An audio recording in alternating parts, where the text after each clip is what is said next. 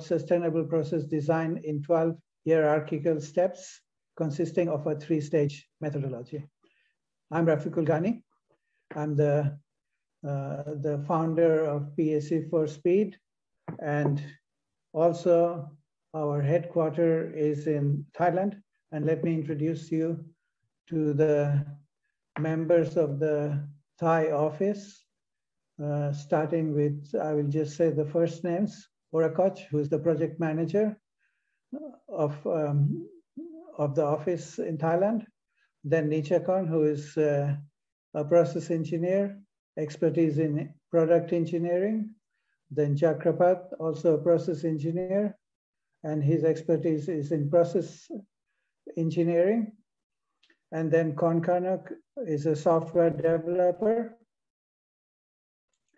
And also Siripon, a software developer. So thanks to all of you for getting this initiative started. As you have seen from the brochure, there are 6 webinars. The first one is over 3 days. Then there are 5 others, which are 1-day webinars.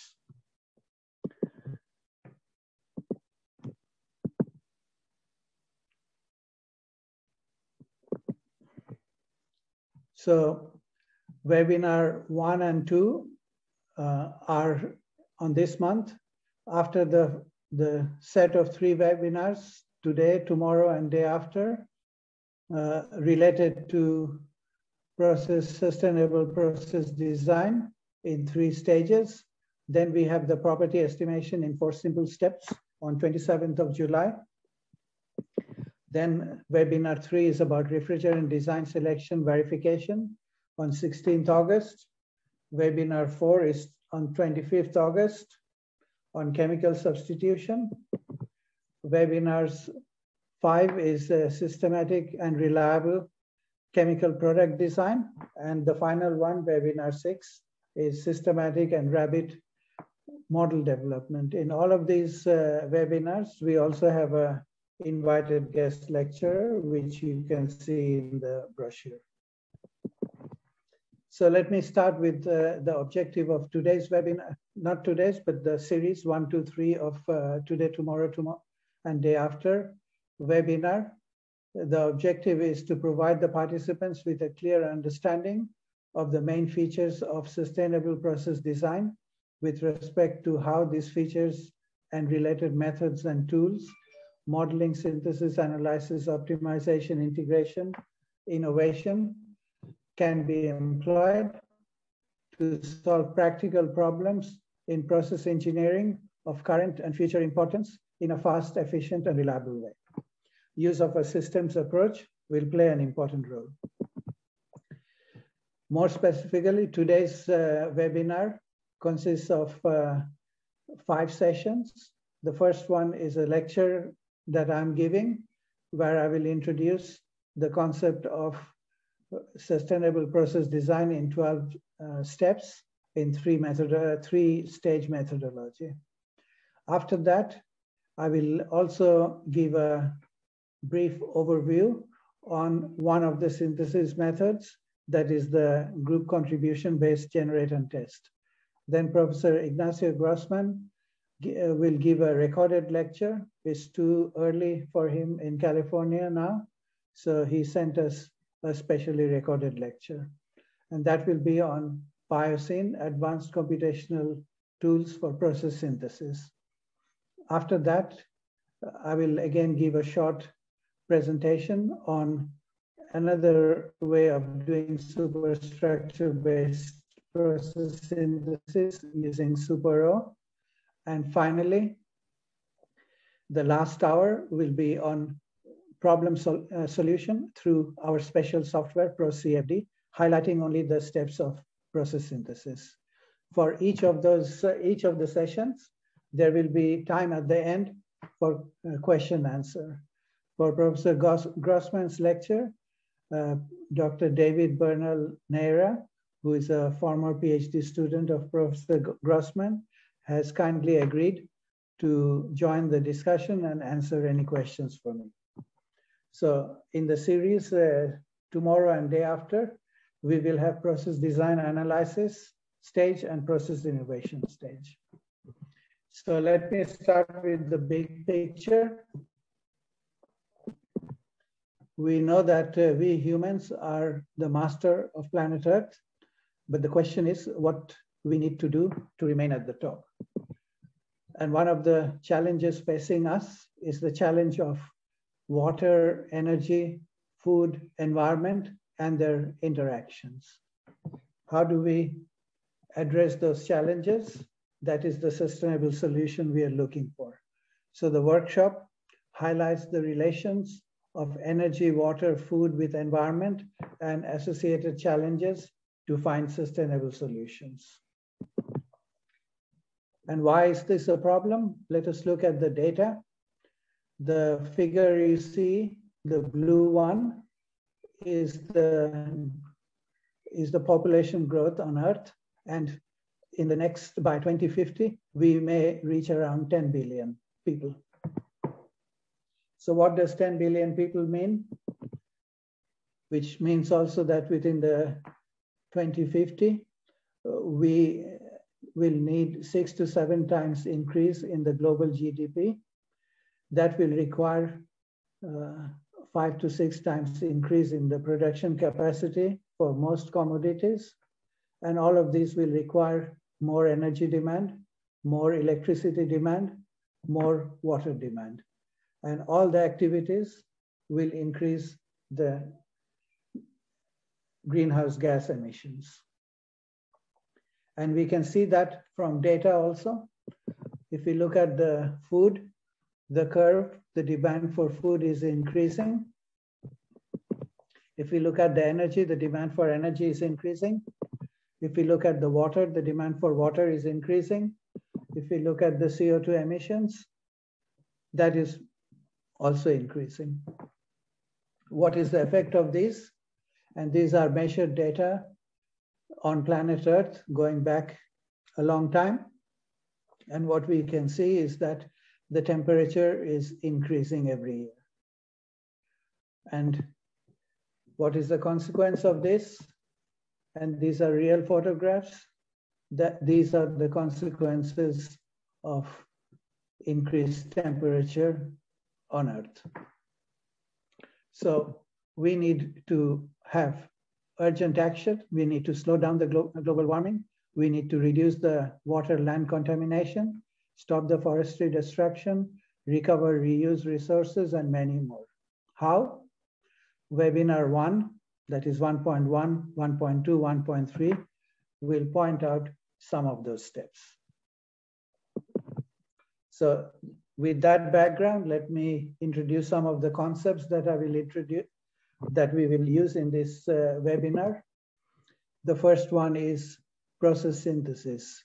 As we know, processes is the combination of unit operations that you see on the left.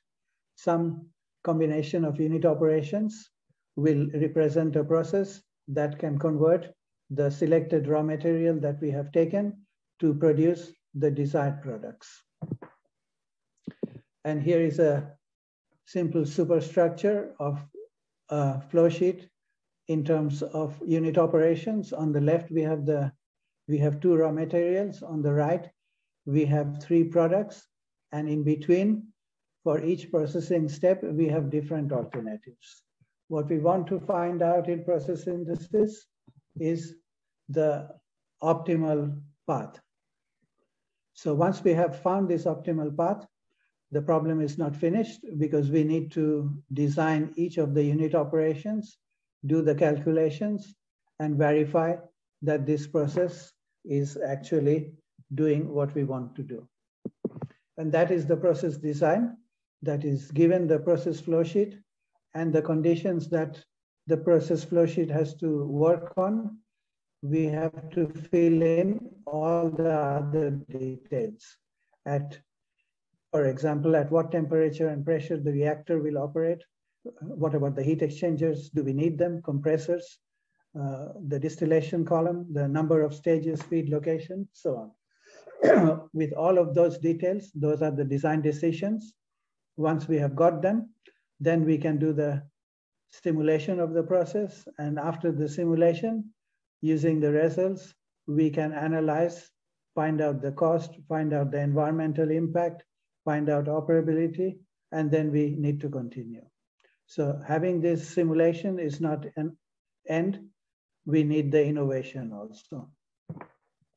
And why we need the innovation can be looked at from the sustainability point of view. You see on the curve, on the y-axis is human progress, that is the green curve. And what you see is that at different times, different technologies were invented, and before they became redundant or obsolete, a new technology took over, so the green curve could continuously go up. So that's why, even if we have a process, it doesn't mean we finish there.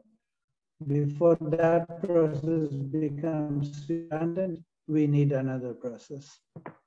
So that brings me to the definition of, or question of, what is sustainability and what is sustainable development? Sustainability is the ability to sustain or the capacity to endure changes.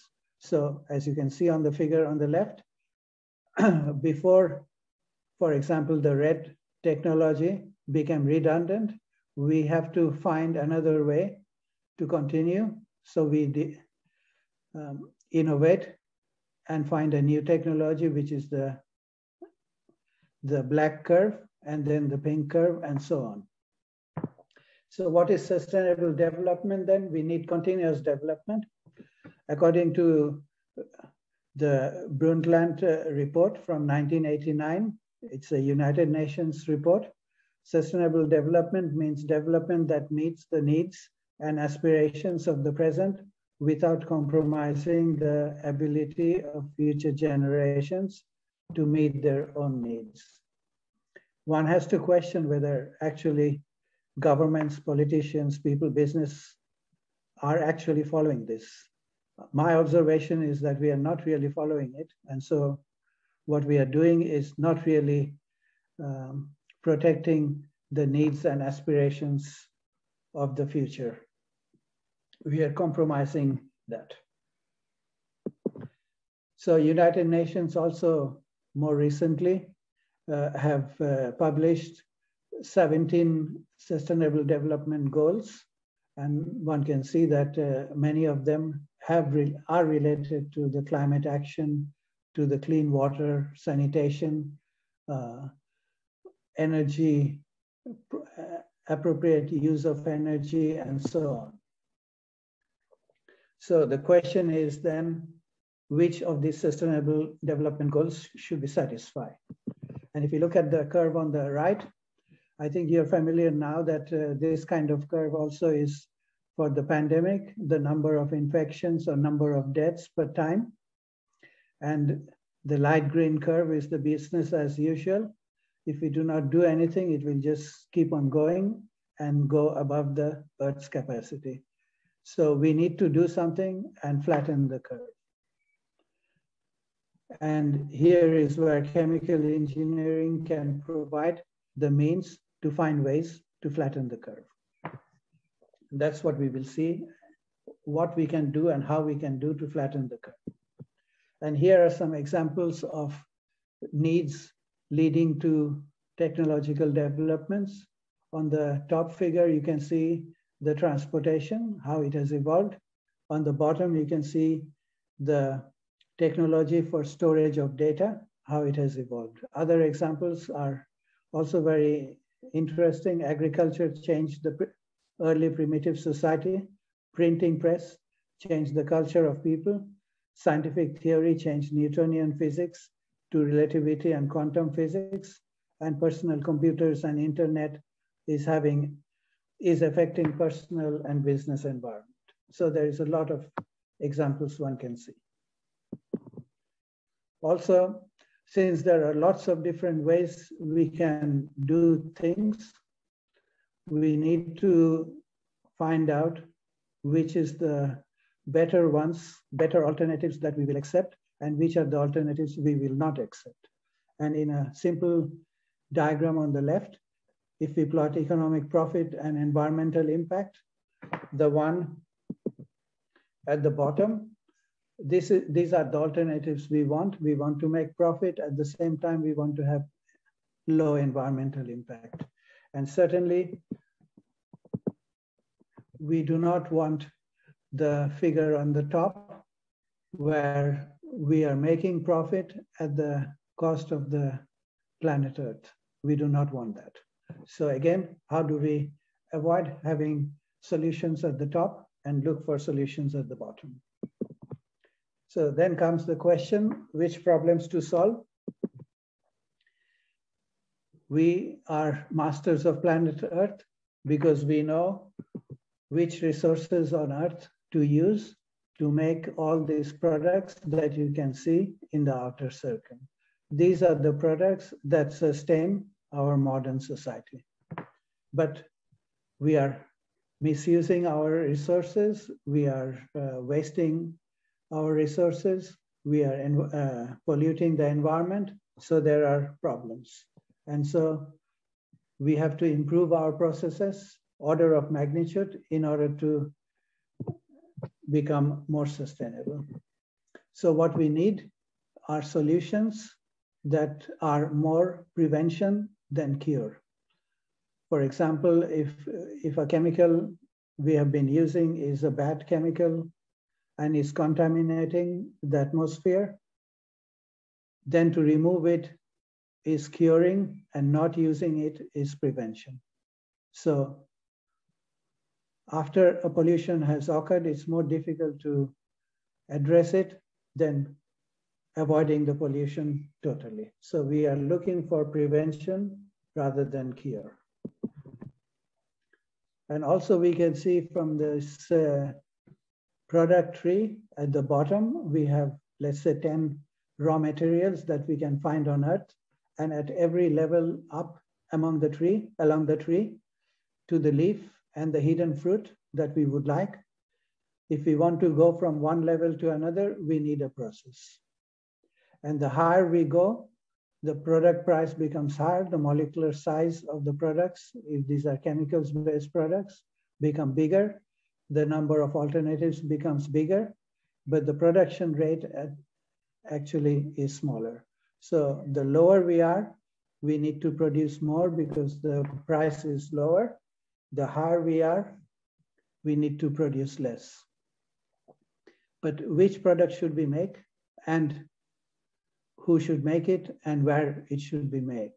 If we all want to make the leaves and the hidden fruits, the tree may fall down because we don't have the resources anymore, or we are not using the resources anymore.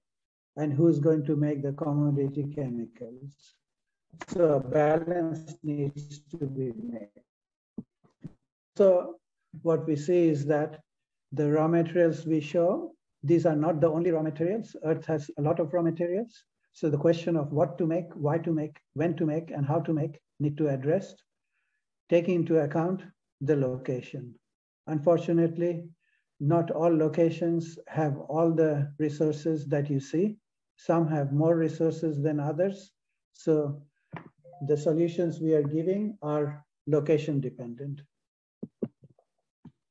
And then we can see what is the problem we have.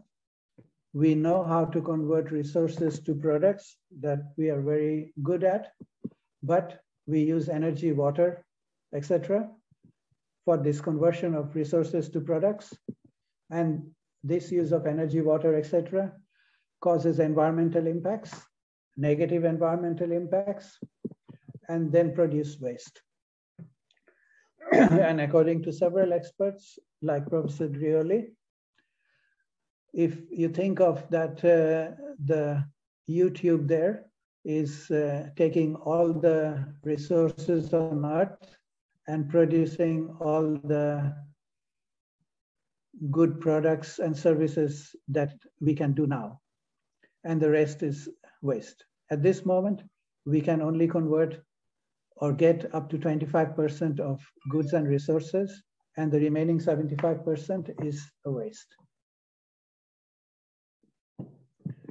So we need order of magnitude improvement in order to improve this situation. Otherwise, we are going into the case of a technology going down without finding a new technology so that our sustainability curve can continue to rise. So now let's define some problems and solution approaches. The problem that we want to solve, this curve is from the IEA in 2015. What they pointed out was that if we want to keep the climate change and the global warming, all of these under control, there are different options related to power, industry, transport, buildings, other transformation related to energy. But the one I'm highlighting is the industry, and the brown part is the energy efficiency.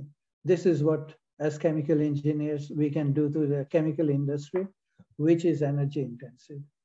So if we can reduce this brown part by more than 50%, I think we can contribute to the solving of the problem, or at least addressing the challenges very well.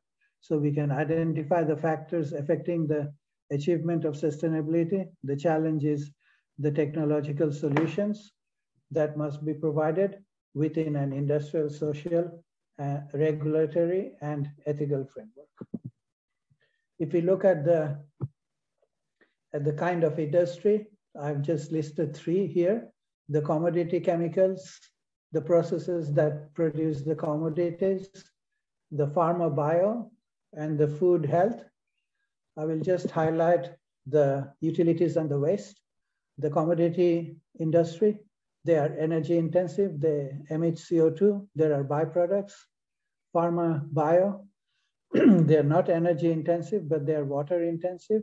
They have large unused material and also water. Food and household, some may use water, some may use energy, but they also have unused material and water. So all of them have problems, but in different ways. And so the typical process design problem that we know very well: convert raw materials, use utilities to produce products and waste. That is no longer valid. We need to establish sustainable production, adopt changing markets, survive global competition, demands for innovative products, and also we need to be sustainable, economically feasible, reduce waste, utility efficient, environmentally acceptable, safe, operable, and many more. This also means that the traditional boundary for our process analysis, which was just the process system boundary, that is not the boundary anymore. We have a bigger new system boundary, based on which we will have to find out whether what we are doing is all right or not. We can also see from the life cycle of a product at the different stages which kind of problem we are solving. We are actually solving the preliminary conceptual process design, because at this point is where most of the important decisions are made.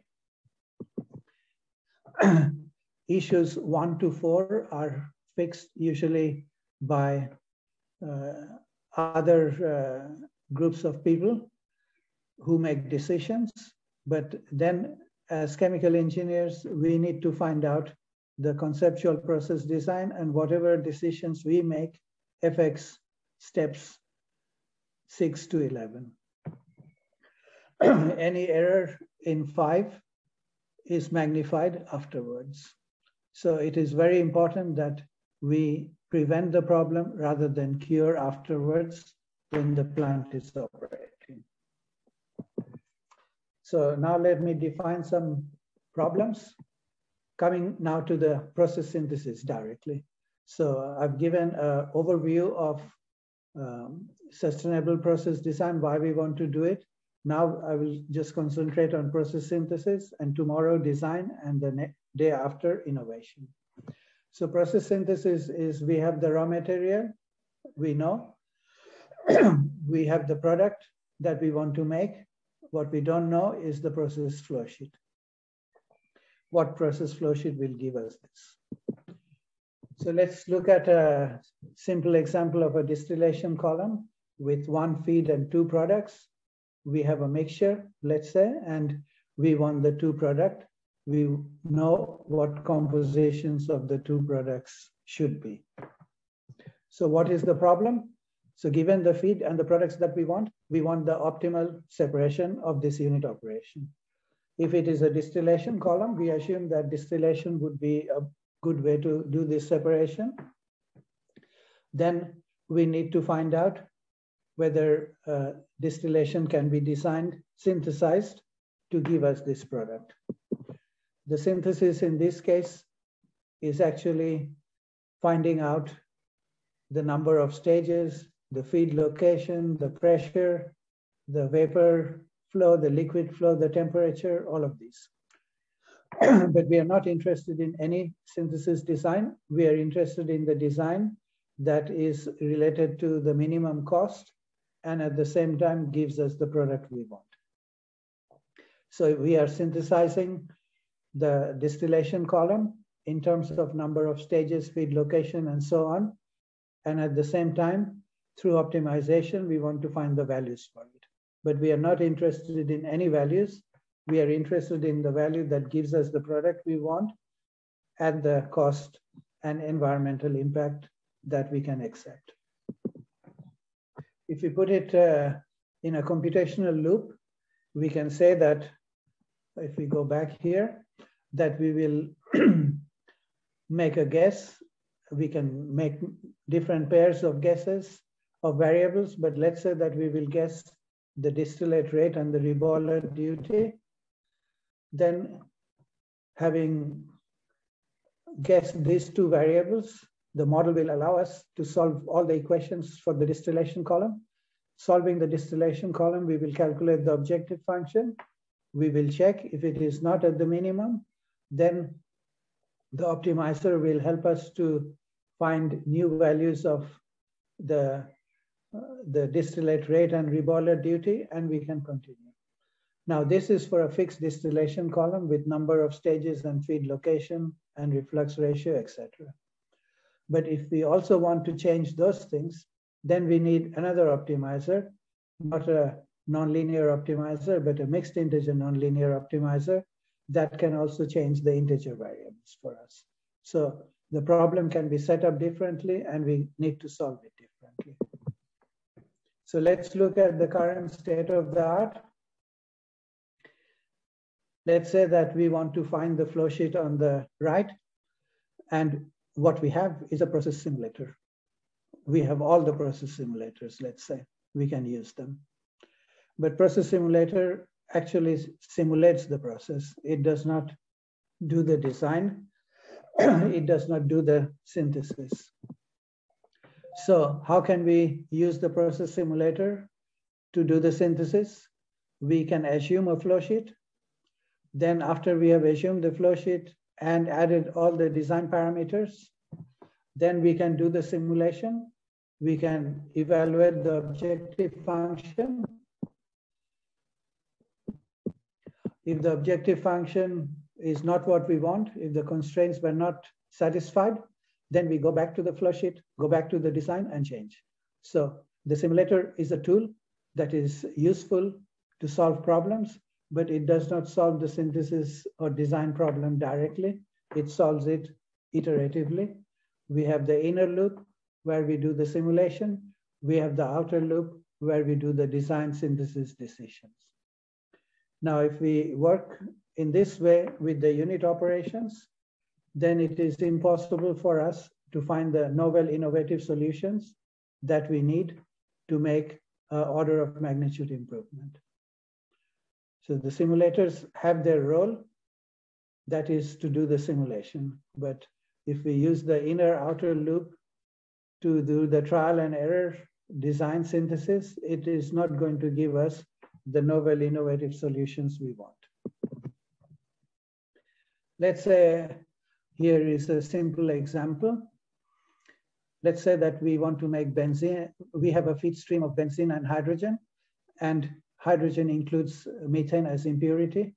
We know that benzene and hydrogen reacts to give cyclohexane at the condition of the reactor temperature, and we want a pure product, 99.9%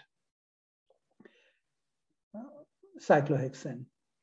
So the question is then, how can we do that?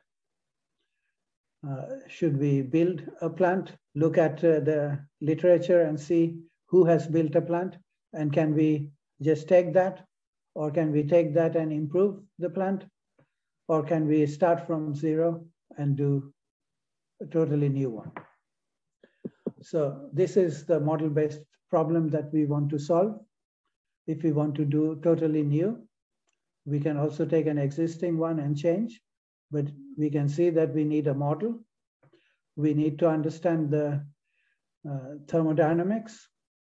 We need to understand which type of model we need. We need to understand how to employ the solution method, and many more. Note that cyclohexane boiling point and benzene boiling point are very near to each other. So if the reaction is not 100% complete and there are benzene unreacted, it would be very difficult to separate benzene from cyclohexane. So one has to remember that when solving this kind of problem. So the solution approach now, we can ask the questions again. We have the raw material, we want to make the product. F is the feed flow rate of the raw material. U is the utilities that would be required. X are all the process variables, and P are the product related variables. Theta are the properties. D are the design parameters. Z and W are the waste of the product and of the utilities, of the raw material and the utilities. So the question is which raw material to use, which products to make, which utilities to use, how many processing steps should be, how many processing step alternatives should be. All these things need to be looked at before we can say that this is a very good solution, and nobody can get a better solution, and it is significantly better than what we have. So we can represent this problem mathematically. We have an objective function. We have the process product model, which is equation 2. We have the process product constraints, which are equation 3. We have the equipment material constraints, how many reactor, which reactor, heat exchanger, which solvent, all those constraints. And then we have some flow sheet constraints. So all of these equations together is the general mathematical optimization problem we want to solve that will give us the synthesis solution, the design solution, the innovative solution, and so on. So the problem based on the model can be linear programming, nonlinear programming, MILP, MINLP, process simulation, and so on. How can we solve it? There are direct solution approaches. You will see also some of these in the next lecture. There's also decomposition-based approach where we don't have to solve all the equations together, but we will solve it in different parts. And then you can see that decision design involves both integer decisions and real process variable decisions. Why a decomposition method will work, I will show you with a simple example. As you can see that the objective function is mixed integer. Equations 2 and 3, are nonlinear. Equations 4 and 5 are linear, but has both integer and real variables. Equations 6 and 7 have only integers, and equations 8 and 9 are bounds on the variables. Instead of solving with a normal MINLP solver, optimizer, we can find out that equation, the group of equation 6 and 7, which involve only integers. We can work out which combinations. These are binary integers, 0, 1. And there are 2 pairs of binary integer values that satisfy equation 6, 7. Then setting the values of these integer variables in equations 2 and 3, we find the solution of x1 and x2, and this solution is the same for both sets of y. Now we have two sets of solution, two sets of y and one set of x. We put that in equation 4 and 5, and we see that these constraints are satisfied. So we have two sets of feasible solutions. We calculate the objective function. We check that 8 and 9 are also satisfied. And then we find out that set 2 gives us the minimum objective function value. And that's the optimal solution. So if we can break down any problem into some hierarchical sets, and we solve all those equations and satisfy all the constraints, that is the basis for a decomposition-based method, which I will use in some of the methods that I will explain. So based on this, we have developed a synthesis design innovation stage that are the 3-stage methods. And in these 3 stages, stage 1 is the synthesis, which we will talk today. Stage 2 is the design, and stage 3 is the innovation. So that's the synthesis stage. The design stage is put in all the details on the flow sheet and identify the targets for improvement through analysis. And finally, in the innovation stage, find new alternatives that match the targets for improvement. We are talking about only the heuristic, the synthesis stage. We can just say that an existing process flow sheet exists, so we don't need to do anything, or we can use a heuristic evolution-based method. We can use a superstructure-based optimization method, or we can also use a group contribution type method. So Professor Grossman will talk about the superstructure optimization method. I will also briefly show our way of doing it. In this lecture, for the remaining period, I will show the heuristic method, and later I will show the group contribution method, the hybrid method. The tasks that need to be done is collect the data, which are tasks 1 and 2, and then generate the flow sheet. Task 4 is actually process simulation, so it's actually tasks 1, 2, and 3. So tasks 1 and 2 needs data collection, data generation, if all the data are not available, and task 3, 4 includes, as we said, find out different ways to generate the flow sheet and do the calculation at least to make sure that the flow sheet satisfies the requirement. And the methods are the ones that I've listed: heuristic, generate and test, mathematical programming, hybrid. So now I will very quickly go through the steps of the evolutionary method that is actually developed by Professor Douglas, and you can find it very nicely explained in his book. And I will use the hydrodealkylation method, where toluene is converted to benzene with hydrogen. This also example will be used to demonstrate the software. So according to the hierarchical Douglas method, there are different levels, and one has to make design decisions at different levels. And I will go through the different levels and answer the questions so that we can go forward and see how the design is made. So the first level is decision related to batch, continuous, the flow rate of the product, and so on. So in order to decide whether it is batch or continuous, we have these questions. Does any apparatus work in the batch mode? Is process sensitive to upsets and variations? What is the production rate? What is the product lifetime? What is the value of the product? So you can see in red, I've given the answers. To the first one, we don't know yet, but we know that the production rate will be high. The product lifetime will be high. So it's going to be a continuous process. At the second level, we need to define the decisions related to input-output structure, which raw material to use, how many product streams, recycled streams, reversible byproducts, selectivity versus cost, and so on. So decisions that we will make will fix the flow sheet, will fix some of the design variables, will fix some connections to the environment. The answers, again, for those, we can see that together with hydrogen, methane comes, and toluene is pure. Methane is not very valuable compared to hydrogen, so we can say it's not valuable. We do not need to remove the methane before the reactor. We should recycle the hydrogen, and impurities are also products that is not the case. So the answer is there.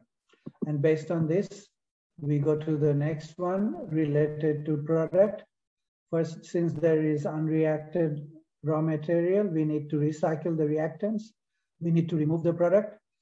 We need to remove the valuable byproducts. So those are yes. The conversion is not 100%, so gas will be recycled. Toluene also is not converted 100%, so toluene also will be recycled, but here there is impurities in the gas, which is hydrogen.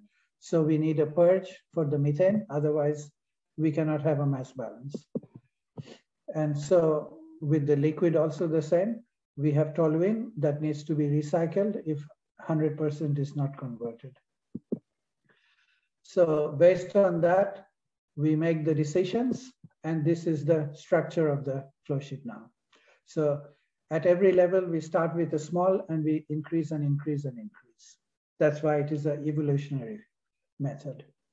So we know that after the reactor, we need to separate into a vapor product and a liquid product, so we can find the liquid recycle and the vapor recycle. And also we need to recover the benzene and phenyl. So we don't know yet the separation units. So now in level 3 comes the decisions on recycle structure and reactor. So questions like how many reactors are needed, number of recycled streams, do we need pumps, do we need compressors, what is the kinetics, and so on. Based on that, we will make the decisions. I've given the answers, and we have, with these answers, we can say that we need a compressor, we need a pump, we have one reactor, but we need to add heat. So that's level 3 done. What we need now is the separator. So for the separator, we need again to find out for the vapor recovery, how do we separate the vapor products? For the liquid recovery, how do we separate the liquid products? But we need both of them. And how to locate and perform those separations. So just to show briefly the vapor recovery part, since we also have methane as impurity, should we recover hydrogen and purge only methane? That also needs to be taken into account. With respect to the separations of the product, we need to find out then that out of the reactor comes 5 compounds, 2 reactants, 1 inert, 1 main product, 1 byproduct. So if we want to get all 5 products, chemicals as pure products, we need at least 4 separation steps. And then we need to find out at which separation step, which product will be separated. If there are azotropes, there can be problems. So we can find out whether azotropes are there. If there are no azotropes, that is fine. We remove the easiest compounds first, which is hydrogen and methane, and maybe some benzene will go. And then we need to look at the rules, recover the lightest compound first, recover the most plentiful compound first, and so on. And then based on that, we can come to the conclusion using the data that distillation is a possibility. And the first distillation can remove remaining methane and hydrogen if we put a flash before the distillation. Then we will remove benzene, then we will remove toluene. And that will give us the flow sheet, which will look like this. And once we have the flow sheet, then we need to add the design and do further.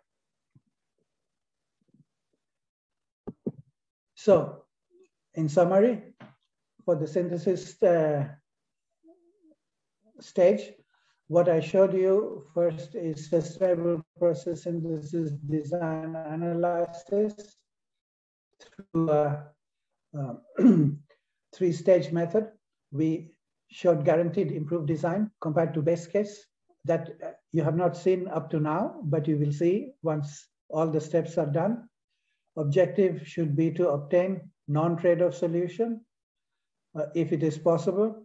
That is, we don't make profit at the expense of environment, or if we try to find better environmental criteria, we cannot have a economically infeasible process. So we need to attend to both.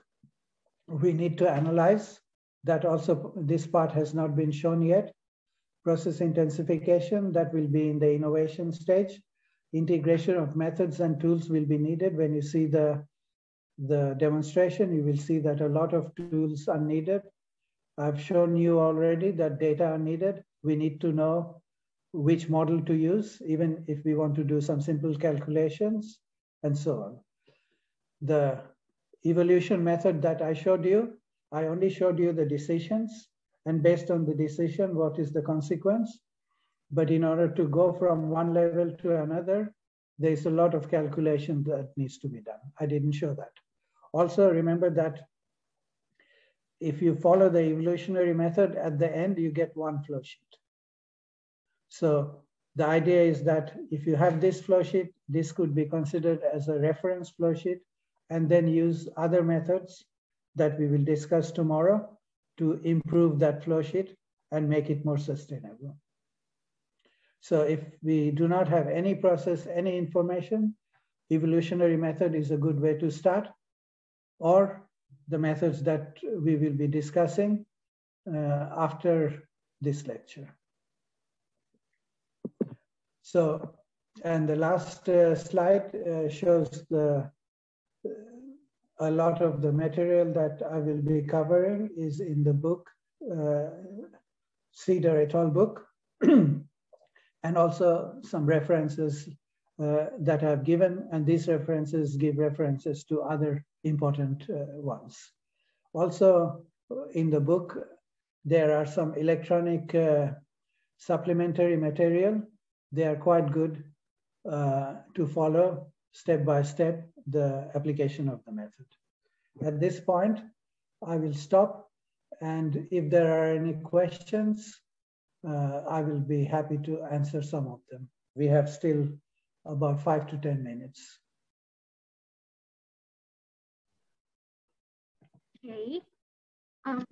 If any participant would like to ask the questions, please click raise hand button and we will unmute for you.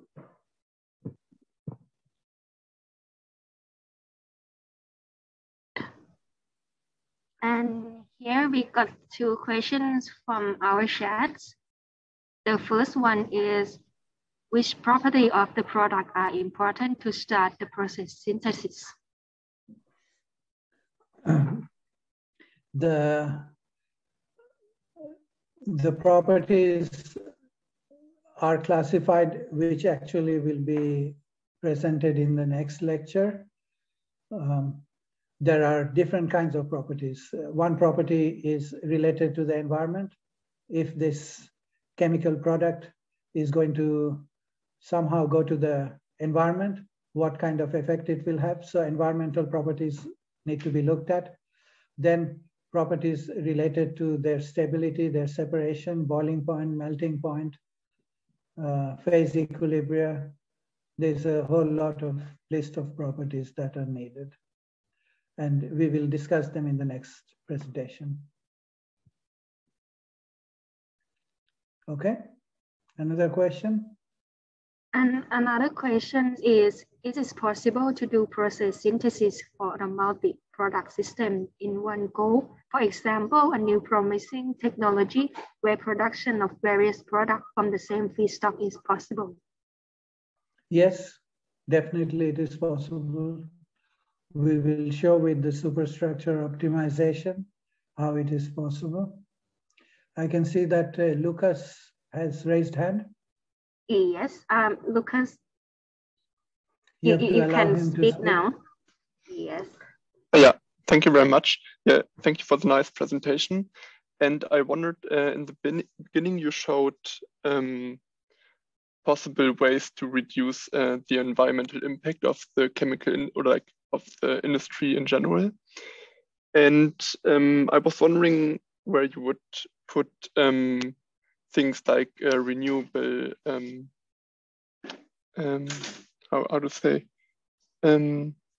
bio-based products instead of fossil fuel-based products. Yes, actually, I mean, this lecture was just an introduction and only the evolutionary method, so I didn't highlight any of those things.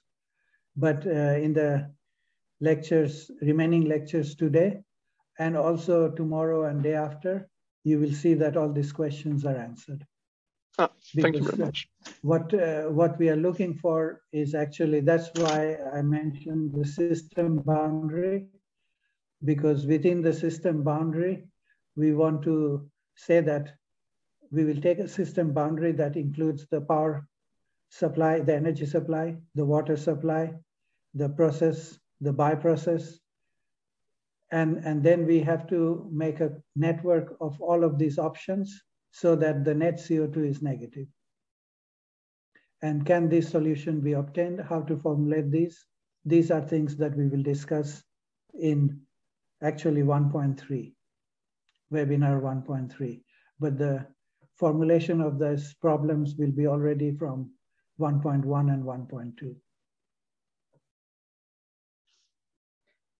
Okay. Any other questions?